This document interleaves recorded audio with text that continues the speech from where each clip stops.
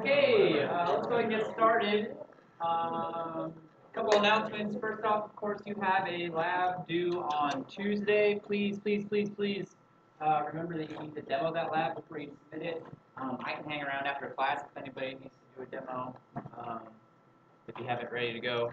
If not, you'll need to hit up TA office hours.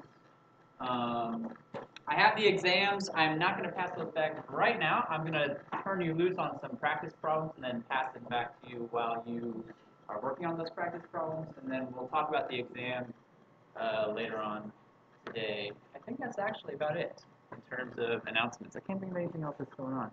So, cool. Unless there's any questions, let's go ahead and get started on some practice problems. So, today we're talking about finite state machines. So let's just do a quick little review. What are the pieces? Who can give me one of the pieces of a finite state machine? If I give you a finite state machine and say, here you go, here's a finite state machine, you're going to look at that and be like, oh, it contains such and such. Yeah. It needs states, yes. So that's one piece. Yeah. What's another one? What's another one? Yeah. Transition. So how do I get from one state to the next? What do I need to know transitions? What is another piece? Yeah. Inputs, right? And then finally, what else do I have? Yeah. My outputs, right? So 4 pieces that we need to be concerned about: states, transitions, inputs, and outputs. How do I represent states in a logic circuit? How do I represent states? If I take a finite state machine, I turn it into a circuit. How do I represent state? Where would I, if I'm looking at a circuit, right, I'm going to point to something and say, that's where the states are. What am I going to be pointing at? Yeah. A register or flip-flops, right? Some kind of storage. The state is what we're going to be storing. That's going to be the information that we're storing about a particular circuit, right? So that means that even though, when we're writing out our finite state machines, we give our states nice, convenient names, but ultimately, our states are going to have to be represented by binary values at some point. We're going to have to enumerate them. We're going to have to assign numbers to them. That's actually going to be a topic we're going to talk about in a lot more detail on Tuesday. Or they're already posted on the videos for Tuesday, actually, as a matter of fact. And then one of the videos also talks about the process for creating a finite state machine. If I'm creating a finite state machine, what's the first thing I need to do? Yeah.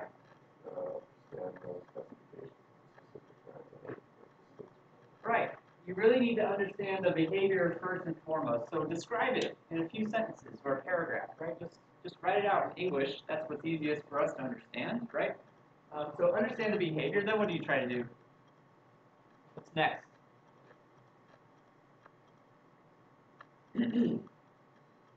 No? Nobody? I know you know. Nobody else? Yeah. So we need to figure out our states. How do I figure out states? What determines when I need a state versus when I don't need a state? That's actually one of the trickiest parts, right? How do I determine when I need a state or not? Anybody? What is? Yeah, go ahead.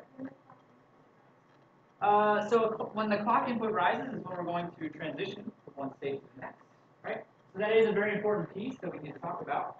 But how do I know whether something should be a state or not? I look at this, paragraph that I've written, and I need to somehow say, okay, this is ultimately going to turn into 8 states. How do I know that I need 8 states, or 6 states, or 2 states? How do I know? Yeah. Say that one more time.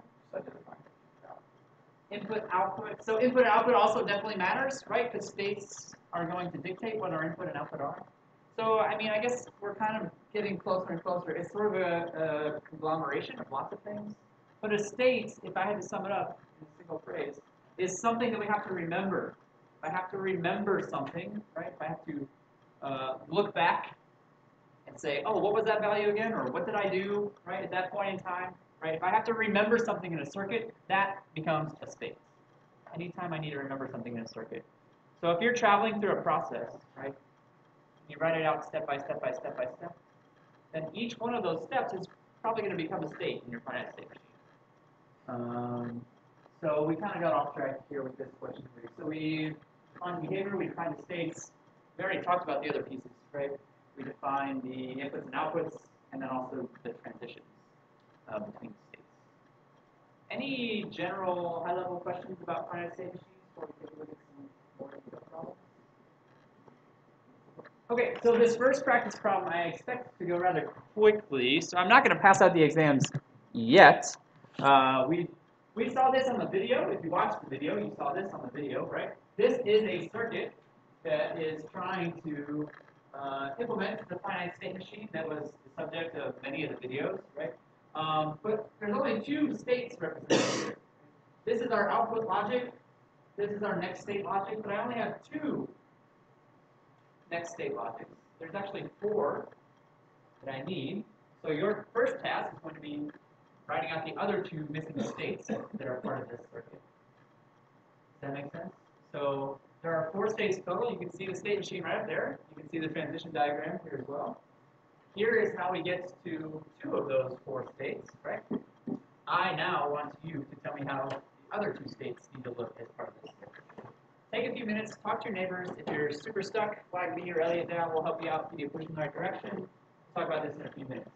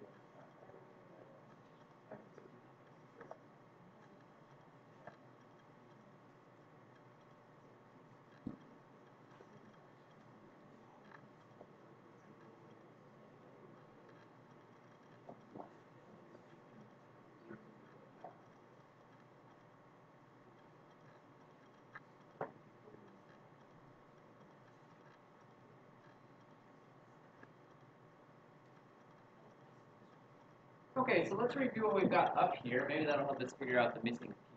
Right? What information do I need to know to determine what state I'm going to move to next? What pieces of information do I have to know to determine where I'm going to go? What do I need? If I'm looking at a state diagram, right, and I say, I want to know the next state that I'm going to be in, what am I going to look at? Yeah. I'm going to look at my current state and the inputs. So if I'm trying to determine the next state that I'm going to, I need the current state and the inputs. We already talked earlier, right, that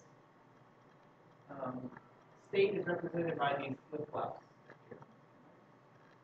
So when choosing the next state, it might be tempting to think that this loop around is taking care of the current state information, but that's actually not what's happening here.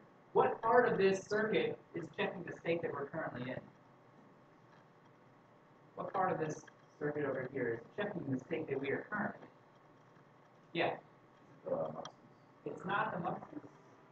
So it's the AND gate. The AND gate is checking the state that we're currently in, right? So we have down here state equals and then the state name. If that's true, the AND gate will be active. So whatever's flying through whatever's coming in will just pass through. If it's false, the AND gate will be off. So it doesn't matter where it is, right? And because there are 4 states and I can only be in one state at any given point in time, right? I know that of the 4 AND gates that I'm going to need, only one of them will ever be active at any given point. Only one will ever be active at any given point. So then what do the muxes represent? What are the muxes taking care of for us? The inputs. The muxes are handling the inputs. So has anybody determined the relationship between how many muxes you need, or figured out how to tell how many muxes you actually need to get the job done? So I see I need 2 muxes when I'm in the state of idle 0. I need only 1 mux to get through the state of busy 0. How do I know that I need fewer muxes? What are the muxes? How many muxes do I need? What is that dependent on? Yeah.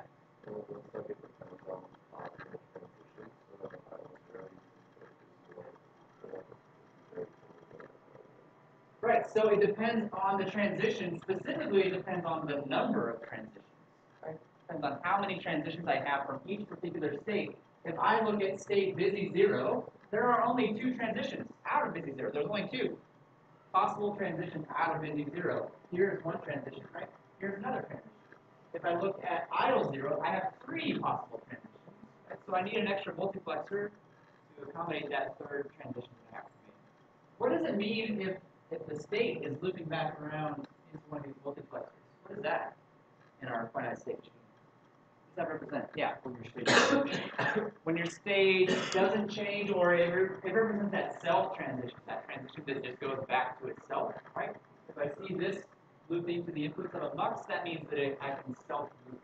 That won't always be the case, right? That may not always be the case. But in this particular example, it is. It is the case. Right?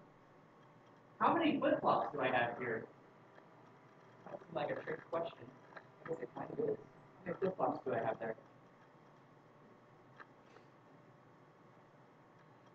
You're looking at me like, there's one, you idiot. But that's not true. Actually, yeah.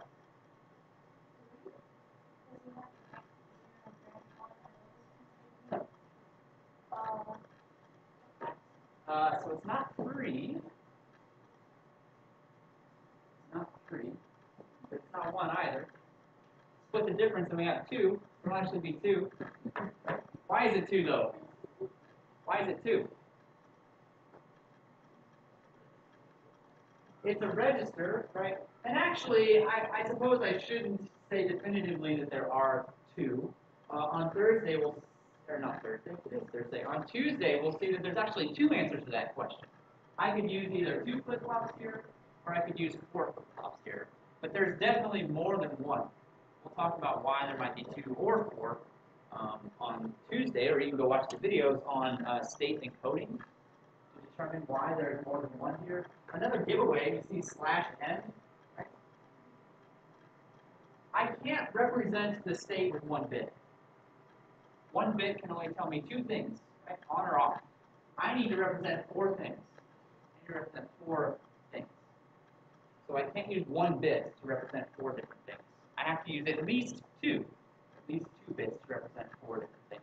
So at a minimum, there are 2 flip-flops here. Okay?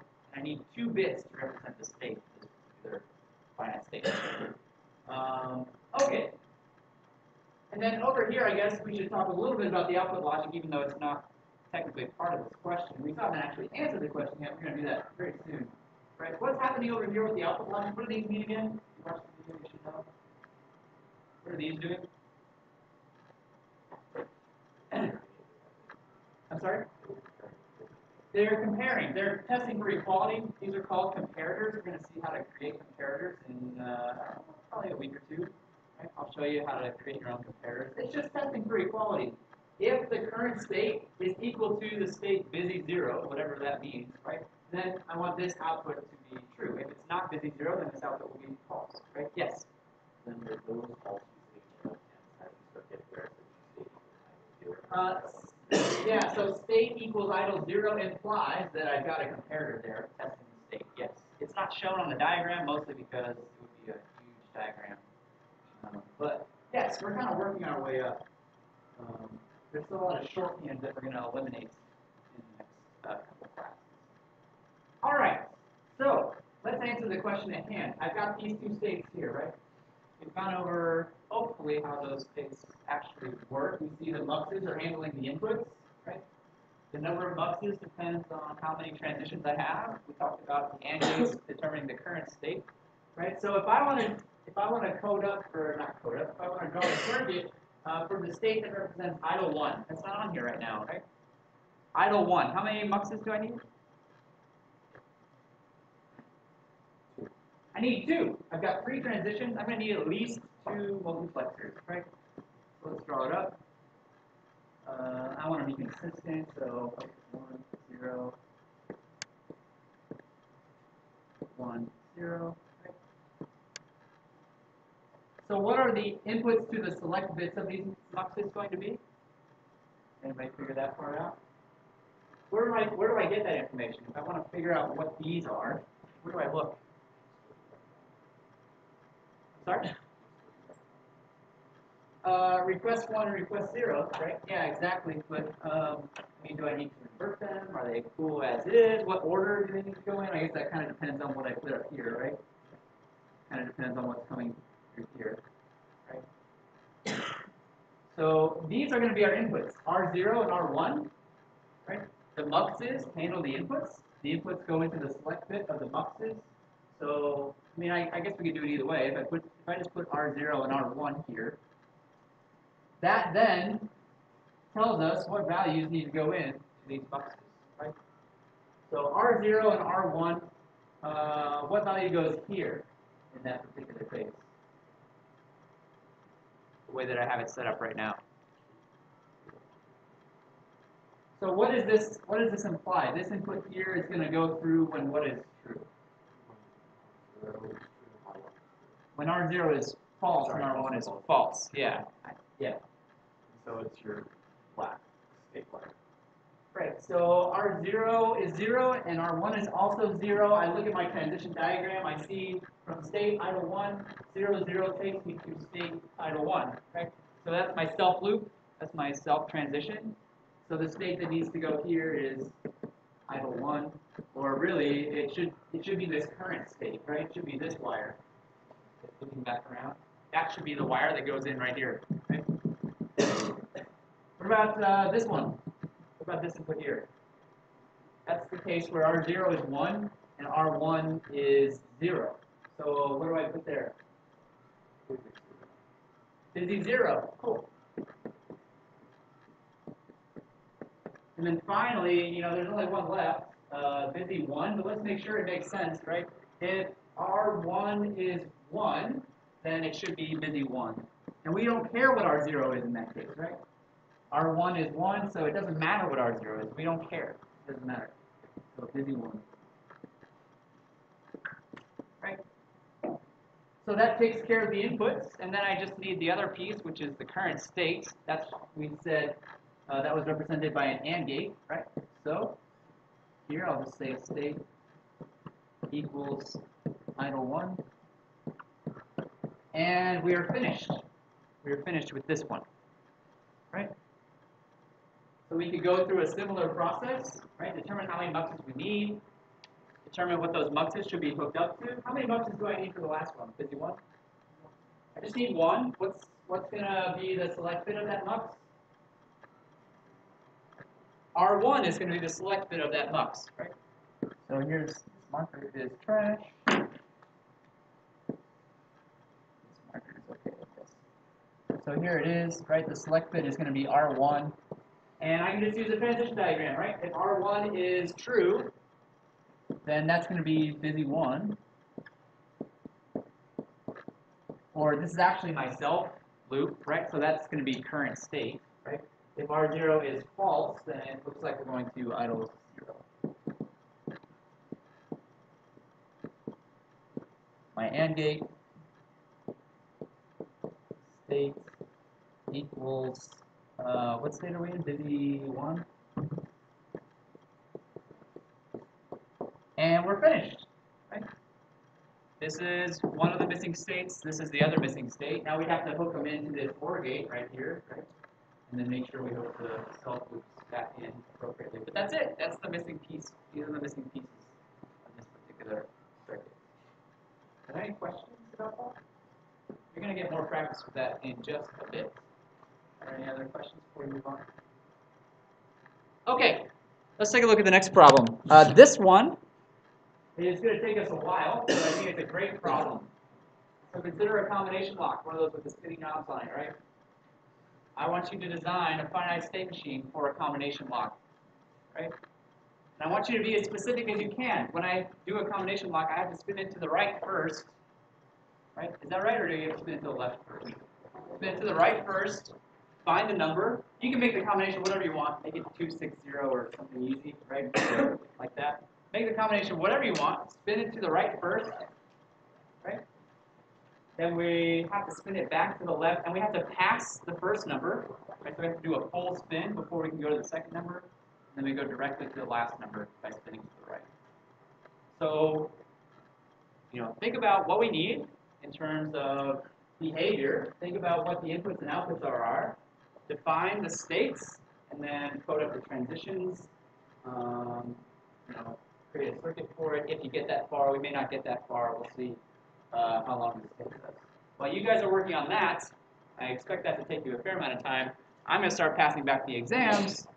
Please, please, please work on this. I know you want to look at your exams. I know you're going to look at the exams. That's fine. Take a few minutes, look at your exams. We're going to talk about the exams in a little bit, but please work on this. I do want to go through at least part of this problem before you guys leave today. And please, please, please, if you have questions about the exam, I do want to answer those, but not right now. Let me say my piece about the exam first to hopefully answer your questions. And then if you have questions about the exam, we can talk about those after class. Right now, if you have questions about this, then please feel free to ask those. Please hold any questions you have about the exam until after we talk about it. Okay, get busy.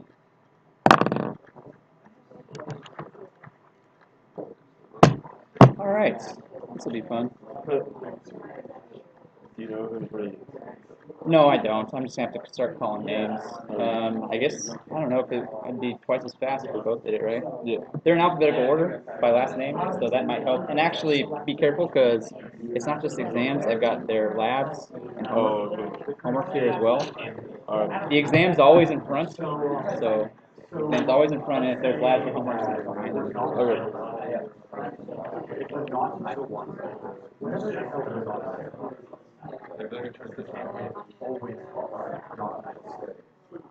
Okay. So, like this box, you can do whatever you want. Because this here, the output of this box.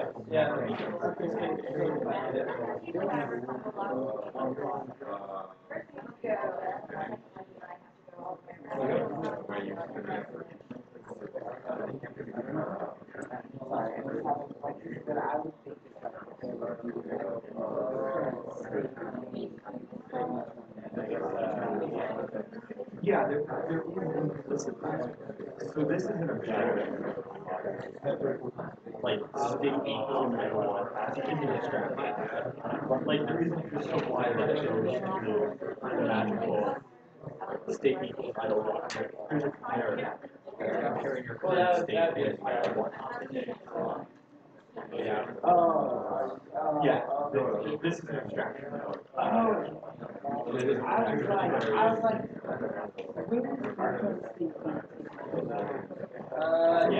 David Shinty. Yes. Like this is an instinct.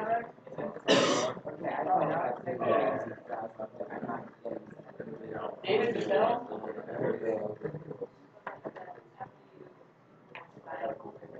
Oh, nice. Grant Bowes. Grant.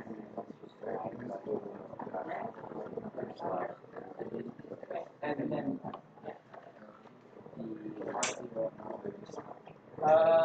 Kjartan Brownell. Did I say that right? Brownell.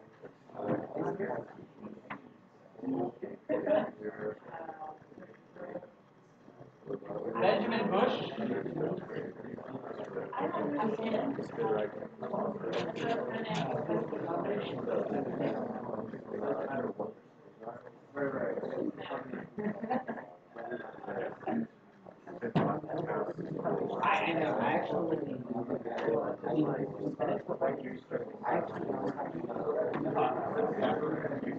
There's a whole bunch of right there, and then you keep on fitting your first number, press down on your first number, and you start fitting the left half of your first number.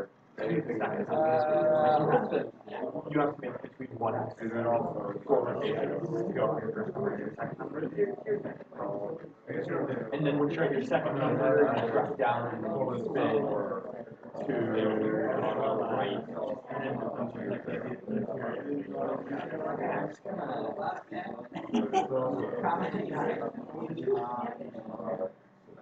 Andrew Kukerwar. I probably not say that right. Well, if you start submitting it, then it's no longer the other state. Yeah.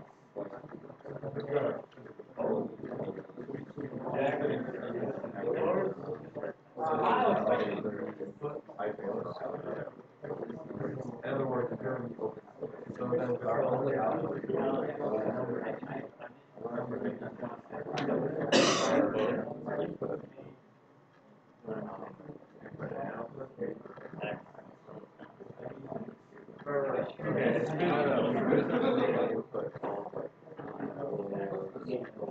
Pierce. close all the after the initial, we're initially right? Yes. And then after the John Duggan. John Duggan. Corey Felder. Carter. Carter. Well, yes, close all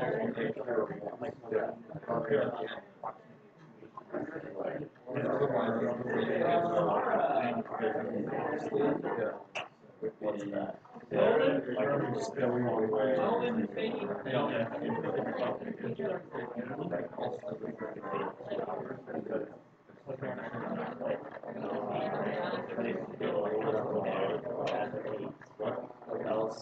Implying that whatever Oh, so yeah, you can, what you do is like, say, you put one condition, yeah, literally. So it's be like, for all other I think it doesn't matter what Ruben? Margarita Gomez. and what would that bring?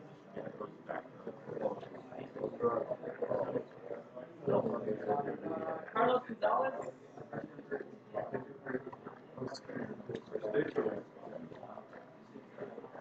Daniel Gray.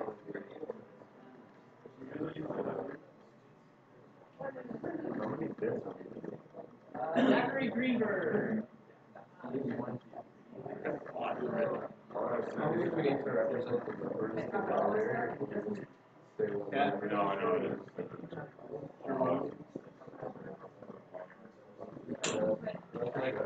Yes. Do we have to represent numbers in binary, or can we just say like number 1? Yeah, you can just say, yeah. I don't care what the numbers are, just do that. Take shortcuts with that. That's fine. Yeah, I was thinking about that.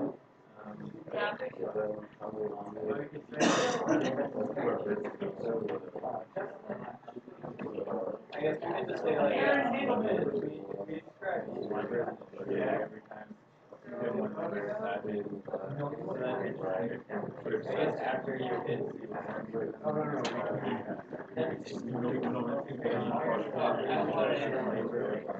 Alan Howard. Yeah. Linda Hall. Linda Hall. yeah.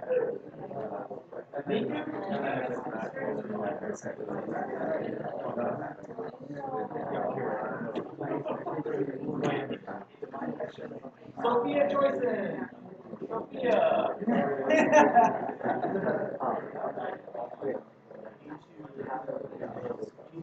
Kate Jones.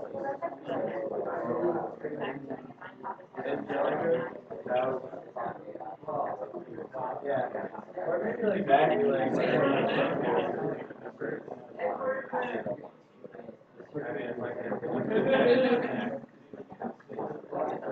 William Lyons. like I'm saying, Brian Hoffman.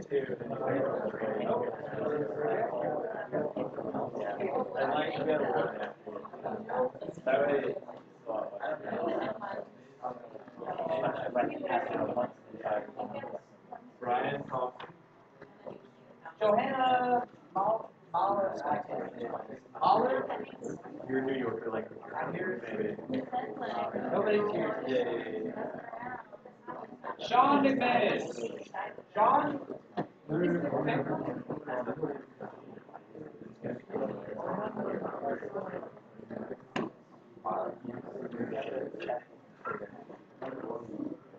Train Win.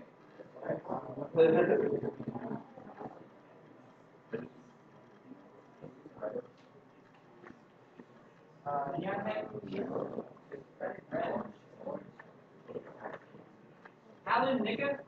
Ethan Vaughn.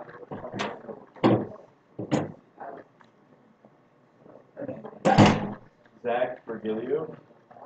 Christian Olaya.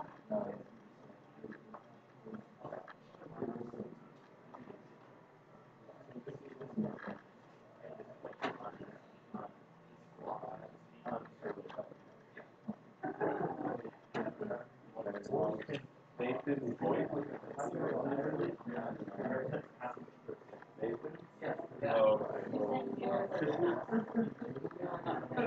Here, what you got left? Oh, You got a lot left, or? yeah.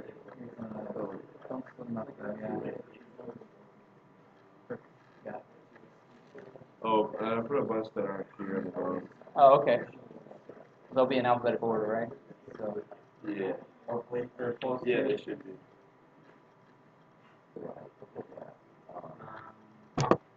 Chris Yang.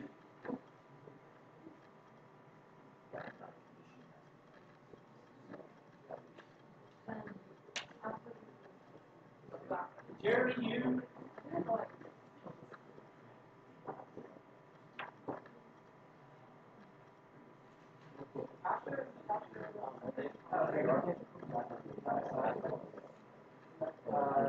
Zhang.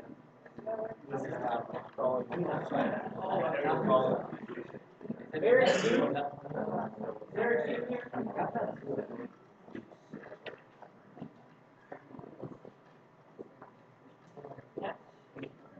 Michael Wang.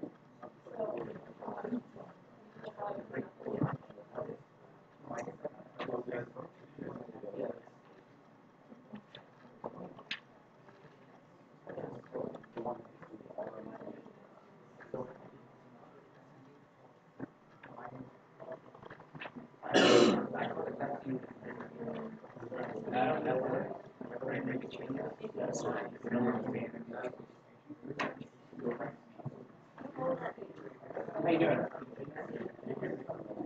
Kind of, yeah.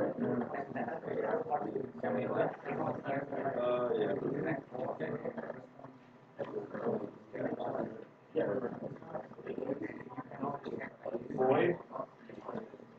Boy, middle.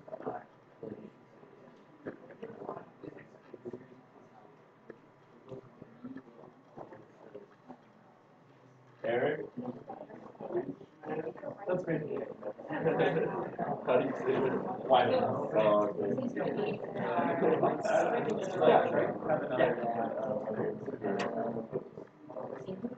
Cameron Wong. He really talked about this clear.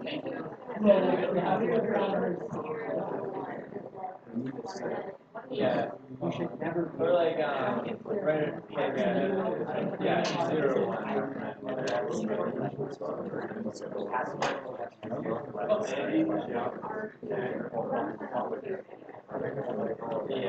Yeah. So like,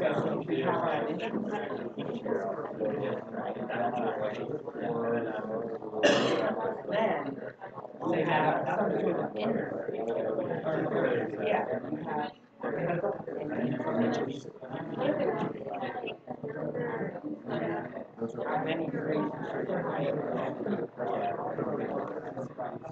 All right, X. Let's see, where? So these W, so they're not here for sure, right? I guess it doesn't matter if they're in alphabetical order anymore. W, X. Okay. Is there anybody who didn't get their stuff back yet? All right, what's your name? I'm sorry? TED.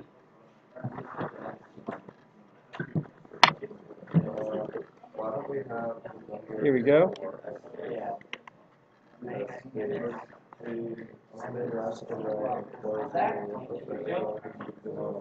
Who was it over here that needed? Wait, what's your last name? Full speed. Full speed. Okay. There you go. Did you need yours today? What's your name? Gotcha. I think we're about there, right? Yeah.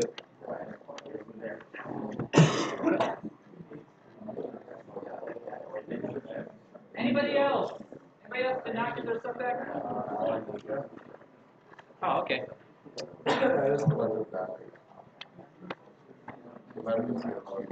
I think that's what happened. That's okay.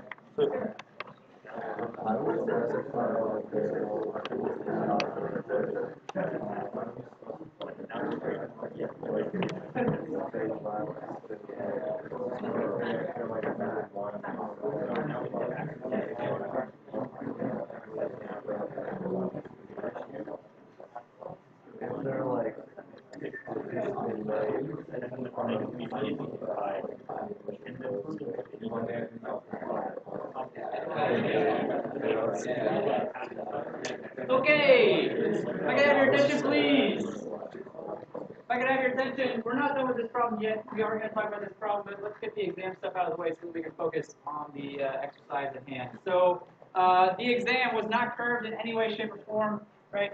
It was just graded straight and handed back to you as is. There are a couple things you should be aware of. Problem number 7, I basically regraded entirely myself because I was not happy with how it was graded by the TA. So, that one was done by me. I did also a lot of problem 3. That one was also done by me, not because the TA screwed up, just because that was a problem that I did. And then the rest was probably done by the TAs. The regrade policy is as follows. If you think something is wrong, if you think something was graded incorrectly, you need to come to myself or one of the TAs. It can be during office hours, doesn't matter when it is, right? You need to show it to them and make your case to the TA why it's wrong. If they agree with you, or even if they're unsure, right, but they think that there's a reasonable chance that you deserve some points back, then you need to mark the problems you want regraded on the front of your exam and give it to them. And they will give it to me, and I will personally regrade any regrades that need to take place, right? But I can't just take them all back and regrade them. That's not, I don't have enough time to do that. We don't have enough time to do that, so we need to filter it through the TAs or myself first. You need to get pre-approved for the regrade, and then I will regrade all of them that way. Yes, question? I was getting there, man. Patience. Patience. I actually don't know what the average was. The median is a little bit more useful. In my opinion, the median was an 84, which means at least half of you got a B or better. The average is skewed, especially if people do really, really poorly. That pulls the average way down. So I don't even know what the average was. It was near the median, right? Roughly in the same ballpark as the median. So I was pleased overall with how the exams were graded. I liked it with how the exam grades came out, rather. So that's why I didn't feel the need to curve it. I actually hate curving. I think I said that on the first day. Not a big fan of curving, so I didn't see a need to do it this time, so I didn't do it. What else was I going to say? Oh, the answer key is posted online on the calendar page under today's date. So if you want to take a look at the answer key, just be aware that there are probably infinite answers for some of these problems. There are definitely some problems that were fairly open-ended that you could have given lots of answers for. So just because you see something on the answer key does not necessarily mean that's the only thing that I would have accepted, right? If you have any other questions about the exam, I would again ask you to hold those and come see me after class, or come see Elliot's at some point in time during office hours, right, or the other TAs during office hours, and ask at that point in time. Are there any other questions about the exam right now that I can answer? All right, continue working on this. We are going to talk about this problem in, let's say, 5 to 10 minutes. Right? So keep working on that problem. We'll go over it in a little bit.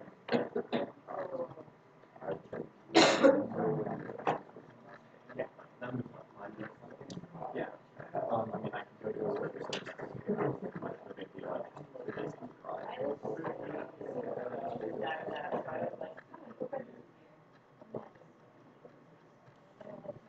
Yeah. Maybe like number 0, you entered the wrong number, and then it's 1, 2, or 3, and then you entered the 1, 2, and D stands for correct. Yeah.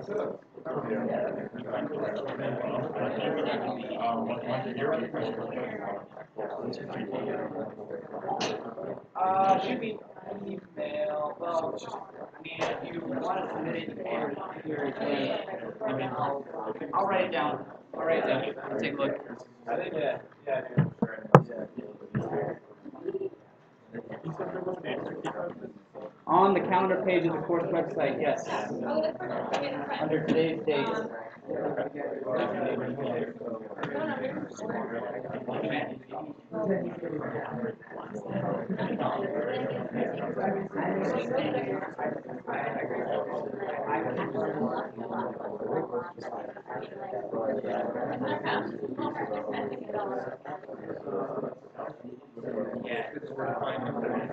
Find the number.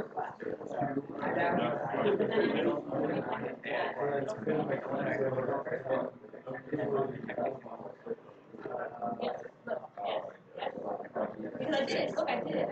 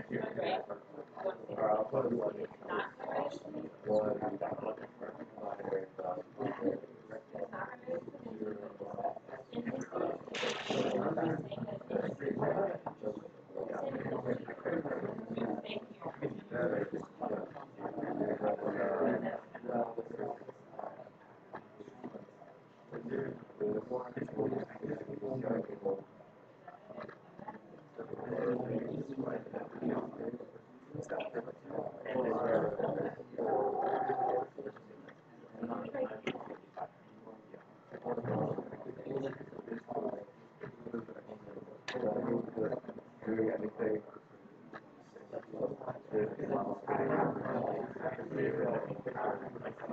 Like doing anything.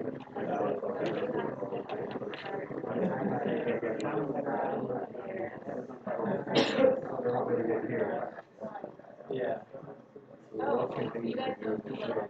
All right. Everything else. Yeah, yeah.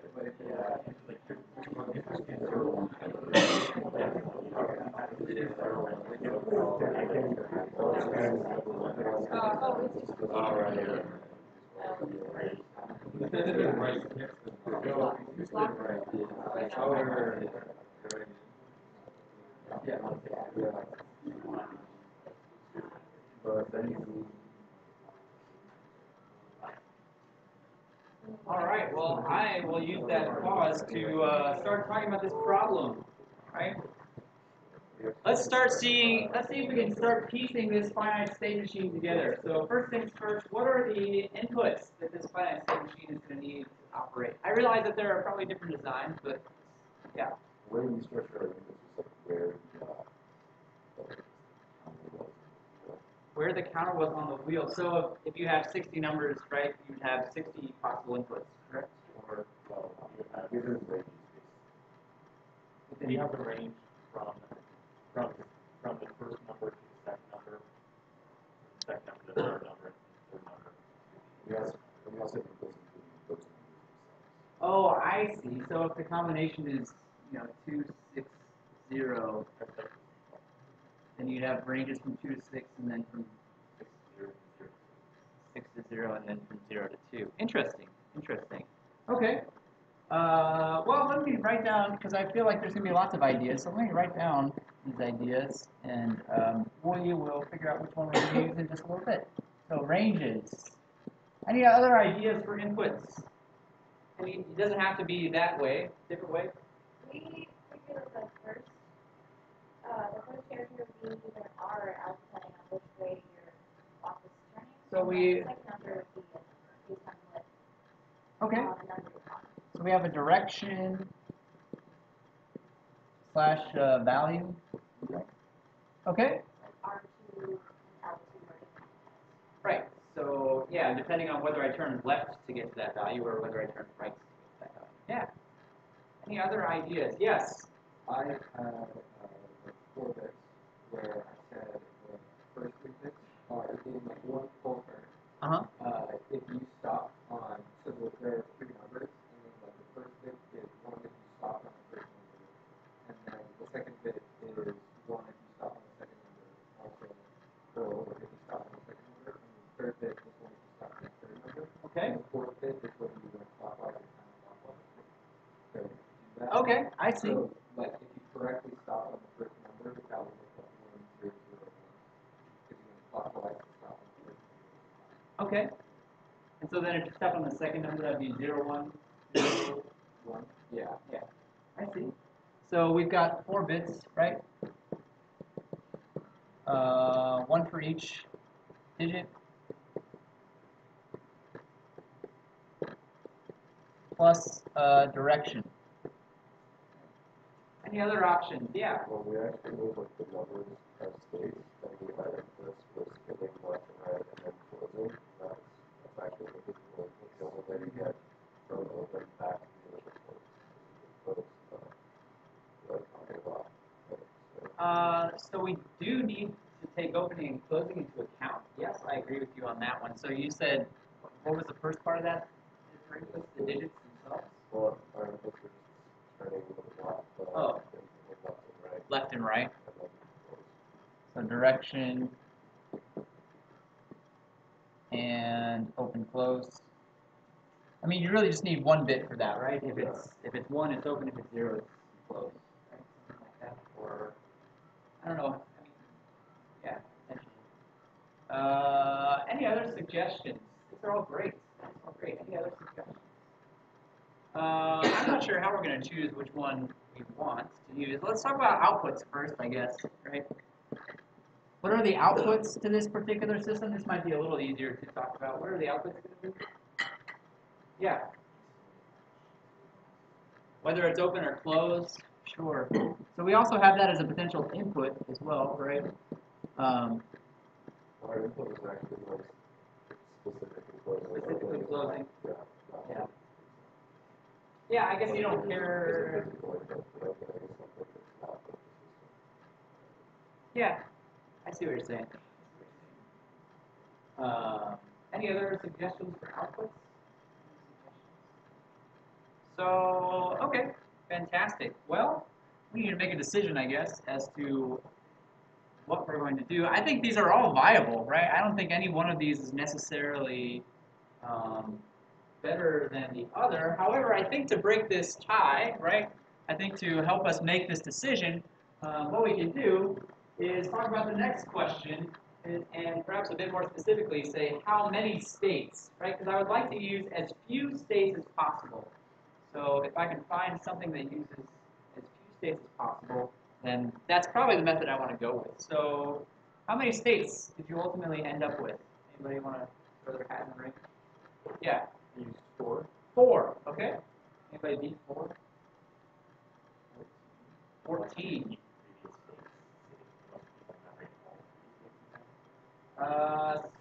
So we can really only, at this point in time, we can really only track the current state. If we want to track all the states that we've been in, that actually is doable, but it does kind of explode things rather quickly. I agree with that. So 4 sounds actually a little on the light side to me, although I don't know. I'd have to see. I mean, depending on how you implemented it, it seems like it could be a real possibility. Yeah. Can we use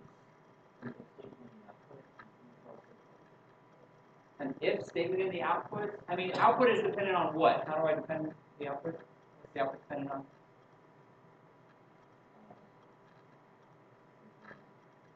I mean, if I'm looking at a finite state machine and I want to say, what's my output right now? Where am I going to find that information?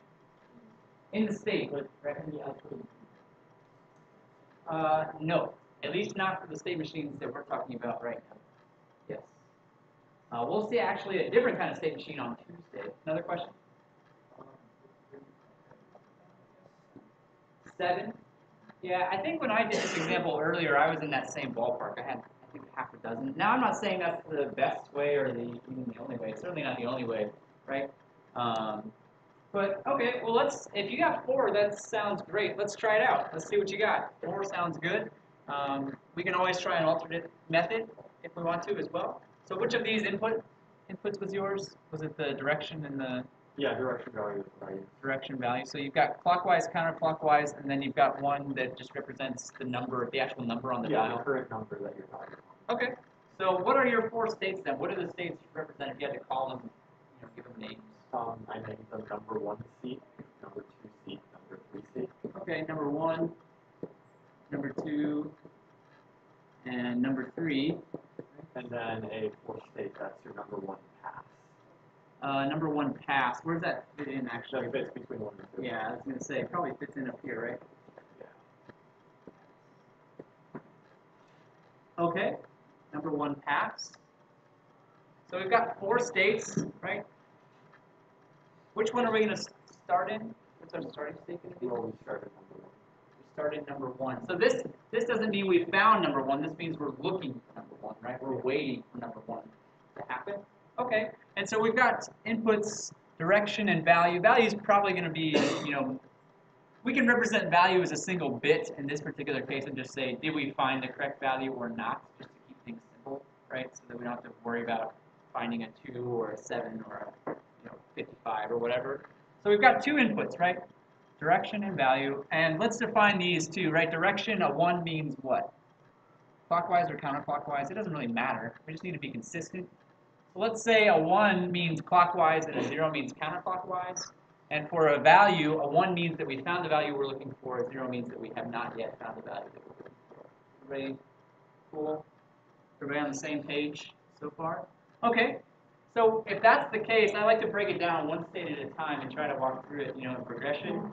What transitions do I need from my start state? What transitions am I going to need? A whole bunch of self-transitions and then one transition, number one pass.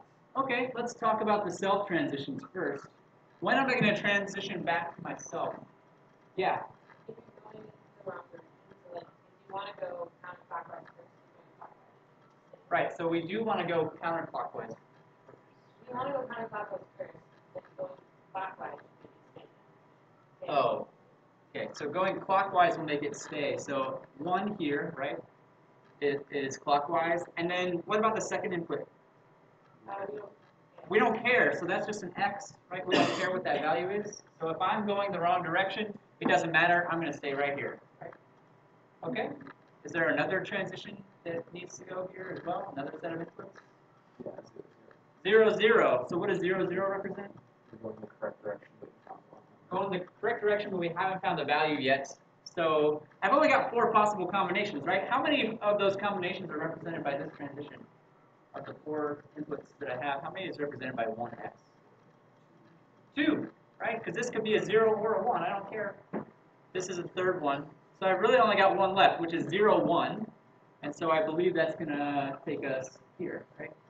0, 1. Should take us there. So this state represents I need to then do a full loop before I find my second value. I can't just go directly to the second value. I have to do a full term. Was there a question in the back? Yeah. So this state represents I found the first number. Now I need to do the full loop before I can find the second number. So let's talk about transitions, right? What transitions do I need for this second state?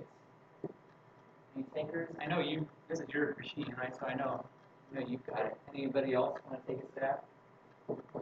What these transitions look like? Yeah. Well, I guess, you transition back, you continue to turn clockwise, right? Because, you go correct now, the first number. Okay, so if I continue to go in the direction that I was going in, right, then I would need to actually come back here. Does that make sense? So if I find the number and I keep spinning, like I pass it, essentially, then I need to move back to this particular state. Well, you would want to pass it the first time, actually. Well, no. Hang on a second. Let me think about this.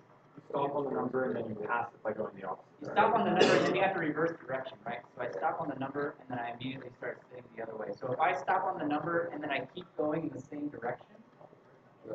And then you hit pass number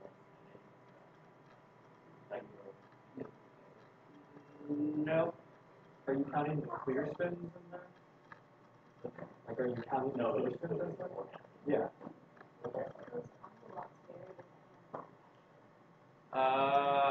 I mean, I suppose that's true, but I've never seen a combo lock where you hit the first number and then you keep going. You always reverse direction after you hit the first number. That's everyone that I've ever heard of.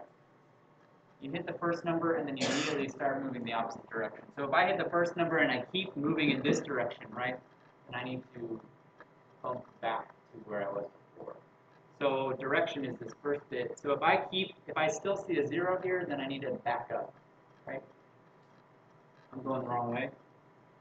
Do I care what the second bit is? Does that matter? Doesn't matter. Doesn't matter to us. Doesn't matter. Does that make sense? Not yet. Not yet. Not yet. Okay, so what other transitions do I need here? What other transitions do I need? I'm going to need at least one to a different state, right? I need one that's going to move me forward. So what's going to move me in the right direction? Yeah.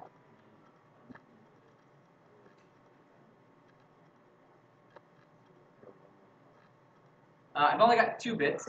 One. So this one's the direction, right? This one is, did we find the value that we're looking for? The value that we're looking for in this case is actually the same value that we're looking for here, right? So I think you're right. 1, 1 is going to take me where? 2, yes. So if I'm spinning in the clockwise direction and I find the value that I want, right, that's going to take me there. Question? Okay, I'm confused when you're doing the task when you go back to 1. If it's 0 and you don't care what the second one is, wouldn't 0, 1 take you back like, right away? If it's 0 and you don't... That's what this is done. Like, so you're taking 0. Oh, I see what you're saying. I see what you're saying, right? So remember that we are doing this over time. So this transition will be taken, and then I have to wait another clock cycle before I can reevaluate where I'm currently at again, at least as far as my circuit is concerned. So I'm going to take this back, and then I'm going to have to pause at least a little bit and wait for the next clock cycle to come around. And then, you know, if I hit the right value by turning in the right direction, then yes, I would immediately move back to this state. One thing that this I think is missing is the the 3 spins to clear you out thing. That's not included on this diagram. That would actually be tough to incorporate with the scheme that we have now. But I guess what is 0? 0x means if I'm spinning in the wrong direction, right?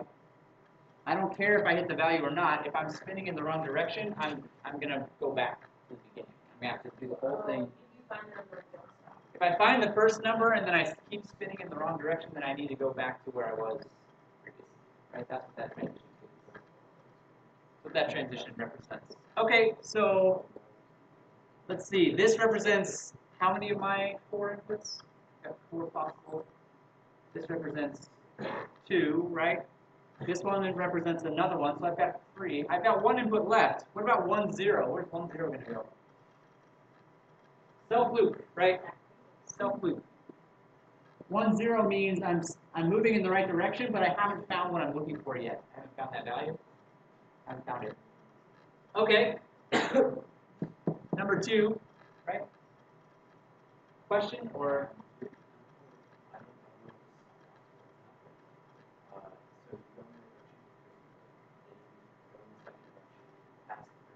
Right. You keep going and you pass it a second time. That would actually send you back. I think we'll actually account for that in a slightly different way. So we're not quite there yet, but I think that actually will be accounted for if I'm thinking about this correctly. We'll talk about that. Remind me again if I forget in a few minutes. Yeah, question?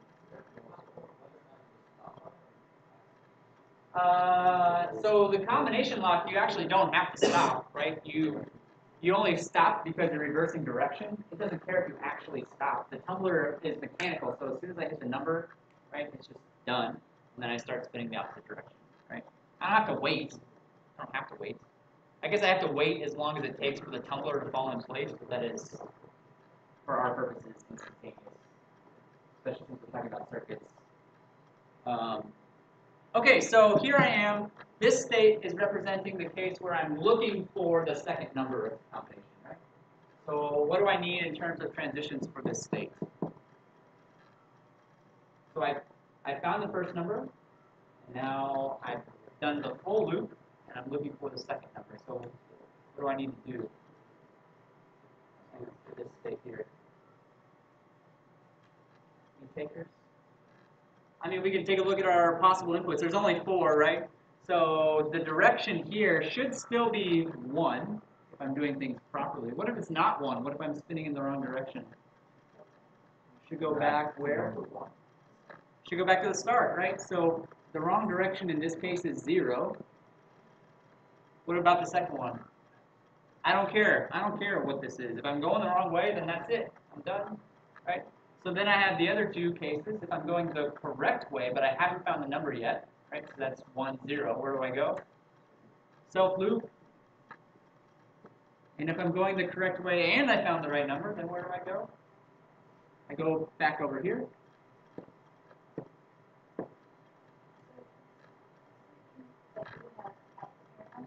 Found the middle number, but you have a loop around, or does that mean you found the number and loop around? This case handles the loop around. So by the time we get here, I've already done the full spin. and I'm just looking for the second.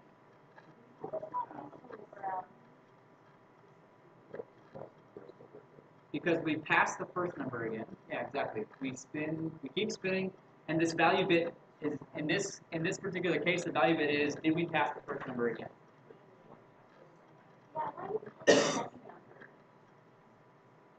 You find the first number. You have to do a full loop, so you find the first number again, and then you go to the second.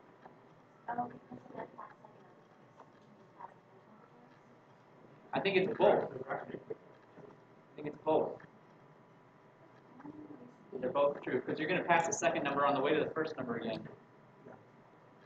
Then the 0, 1 from the first 0 we took we found the first number.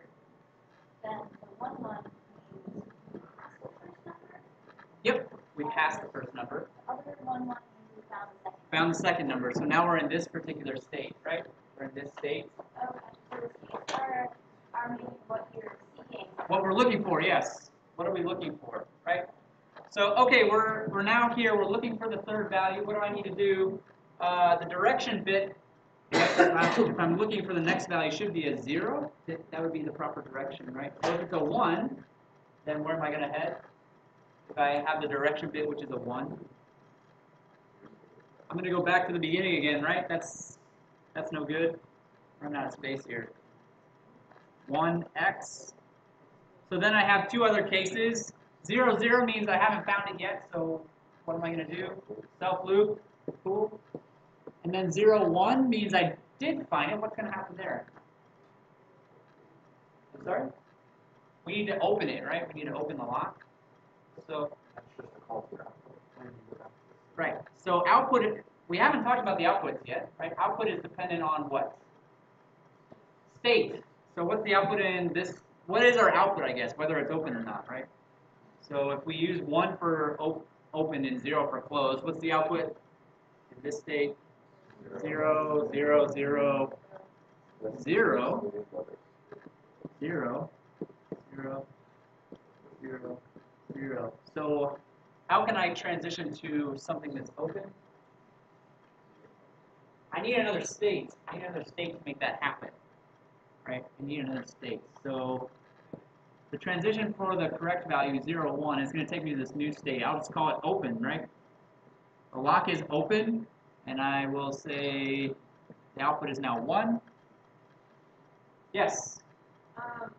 Okay, so I sort of have a problem with the fact that the second bit is talking about doing Yeah, that's a legitimate problem, right? It's a simplification. If we wanted to represent, numbers in binary, we certainly could, but that would make this a lot longer. Well, numbers in binary. My problem with it is that it represents finding the first number combination, the second number combination, and the third number combination depending on the state. I agree with you that it is problematic. However, I think that It's not that problematic though, because you just have 3 different comparators, and your comparator takes in your string right. of binary numbers, and if you're in state 1, it compares it to your first number, and then returns 0, 1. So we kind of have, a finite state machine within a finite state machine here to determine what this bit actually represents, right? Do you see that? Yep. You see that? So that was an intentional shortcut that we took just to make this one a little easier to talk about. I mean, how would you represent it? What's your? What we did was we had 2 bits where it was direction and then person concept. I see. Well, that would also be perfectly acceptable. I actually like that, perhaps maybe even a little bit better than this one, even though it has a couple extra bits. I like that. I like that suggestion. So you could certainly, extend this to accommodate that without too much trouble. Yes.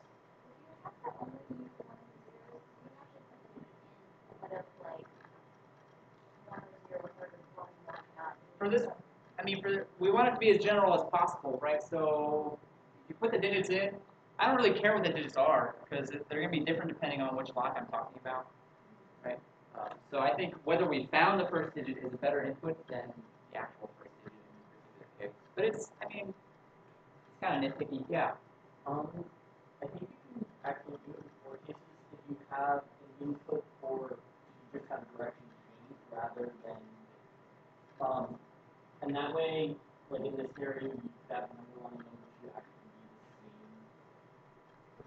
have a direction change? So instead of what direction you're going in, did you have a direction change? That's an interesting, but how would you define initial direction then? The reset state would have a self-moving change. But we don't have a bit that represents right or left anymore. We only have a bit that represents whether we change direction. Okay, then you could put that in. So that one I could buy. That one I could buy. Yeah. We have an additional bit that represents whether we change direction or not. That one I could potentially see happening. We're not quite done with this one yet, honestly. I mean, what are the transitions from this one? We don't really have any. In fact, you know, if I wanted to get back to start somehow, what would I need to do? I need to close it. So basically, whatever happens here, right, we don't care about. It does not have any effect whatsoever. We don't care. It doesn't matter until we actually close the thing, which would take us back here. Yeah.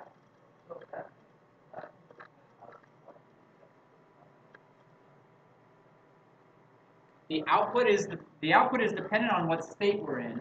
All of these states, the output is 0. That has to be the case because the lock is closed until we take this final transition. So I cannot indicate that the lock is open unless I have a state to dictate this output. Right?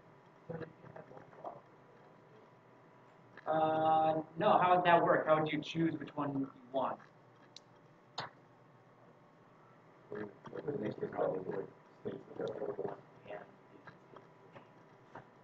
So we will talk about an alternative version of a finite state machine that will kind of answer some of these questions, right? But right now, we only are able to determine the output based on what state we're in. It's the only tool that we really have available to us. On Thursday, we will talk about an alternative version. Thursday. Why do I keep saying Thursday? On Tuesday, we will talk about an alternative version of a finite state machine that perhaps will make you a little bit happier, since most people have suggested that same thing. So we didn't get to make a circuit for this. I still think that would be excellent practice. Or even if you don't want to use this one, right? Use the one that you made. See if you can get the circuit. Spoiler alert, the next lab is going to be basically doing this, right? So I'm going to ask you to create a finite state machine and then develop a circuit for it. So it'd be good to get some practice doing that now. If you have any exam questions, I'll stick around for a few minutes and answer those for you. Otherwise, have a great weekend. I'll see you on Tuesday. Yeah, sure.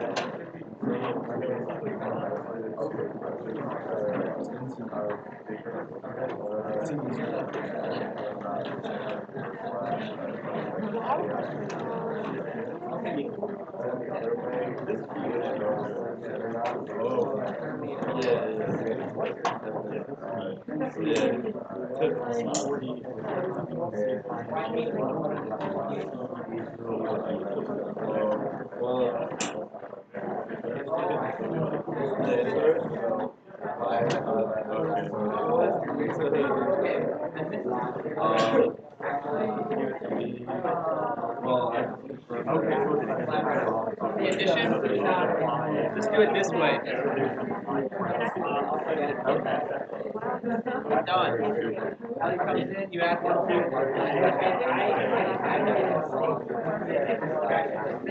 I thought.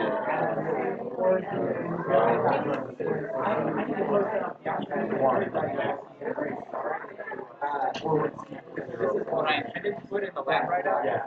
So we are going to solve. Wait.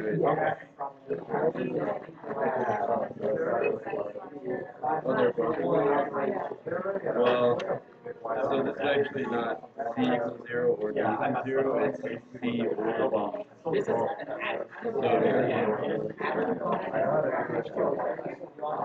The only case that it is 0 is when C and D are both. Because it's the operation C. So So like think of C and D. You know, actually, so here's what it would really be. You'd have like, this is my input, and then I'd have another input over here that's like a number 1. It gives 1 if C is 1, And then this would then be input plus 1. it gives 0. Yep.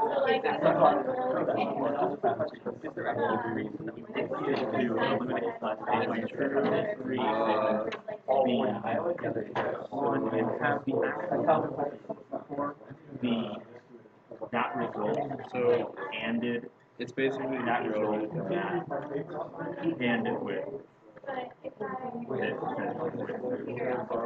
So what you're describing is a separate type of finite state machine.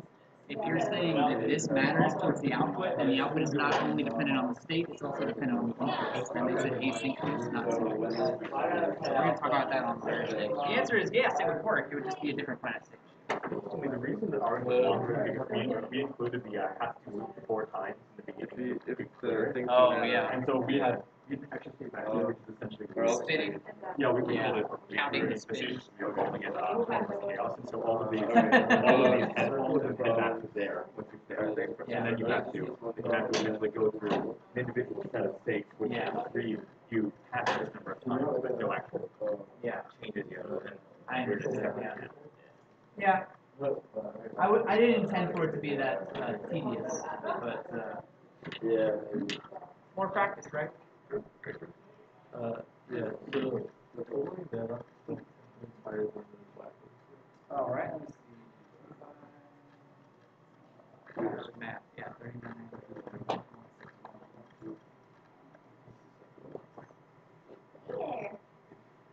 So, the Yeah. 8. Okay, it's probably my fault. I probably just typoed it. So let me just write that down. Where's my red pen? Excuse me.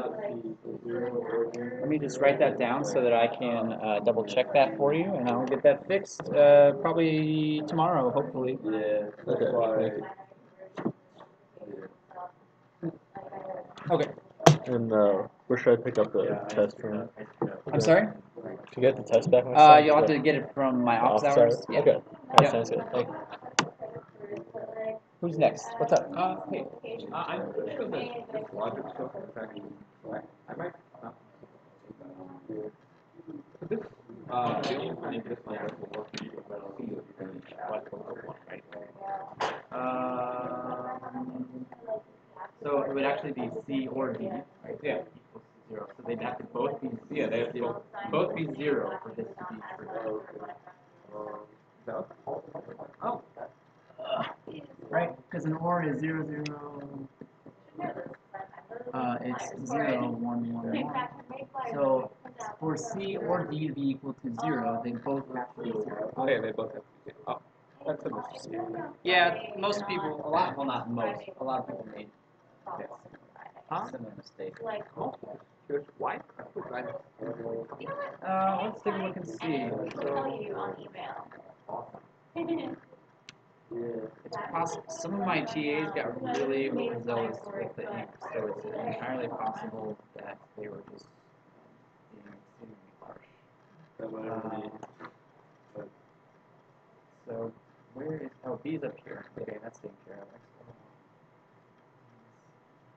So use a NAND to represent that.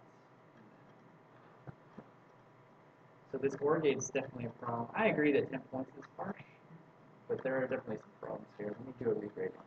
Are there any other problems that needed? Just that one? Okay, let me mark that one. I'll take a look at it. Yep.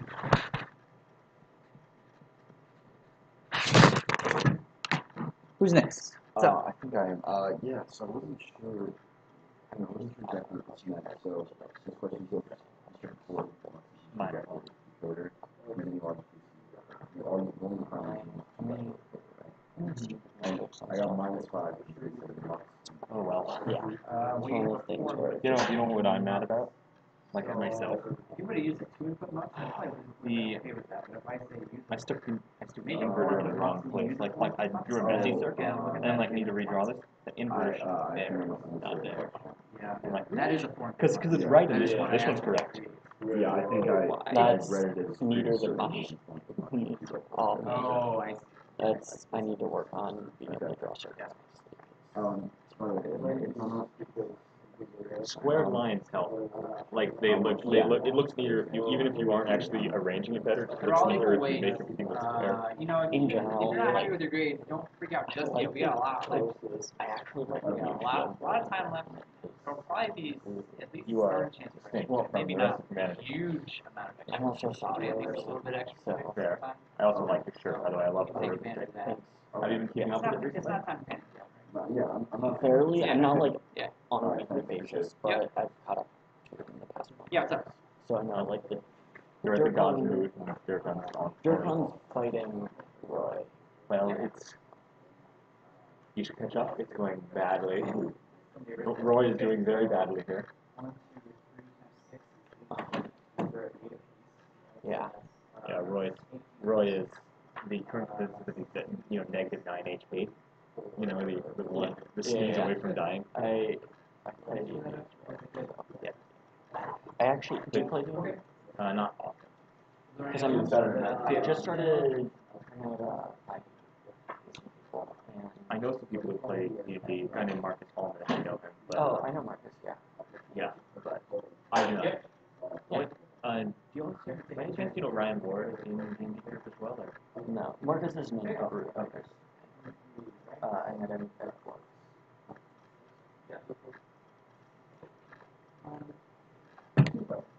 So I was just wondering about this as a. Give me 1 second here, actually. I'm still